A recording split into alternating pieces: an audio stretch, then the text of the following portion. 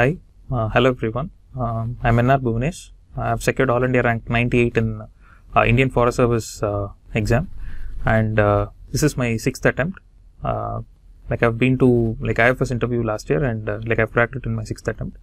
And I've been associated with Shankar IAS Academy since 2017. I was a part of a General Studies Prelims cum Mains batch, and I've been associated with pre-storming and mainstorming batches in the successive years as well. I've done my forestry and geology crash course for Forest Service Mains from Shankar IAS Academy. And as far as my journey is concerned, I've been preparing since 2017, and it's been 7 long years. And I'm very happy that after 7 years, I've got a very good closure with a good rank in the prestigious Forest Services exam.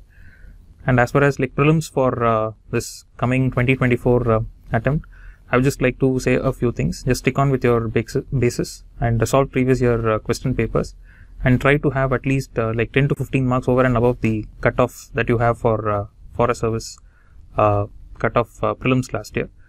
So I think stick on to basics, and I think that should help you to crack prelims this year. Thank you.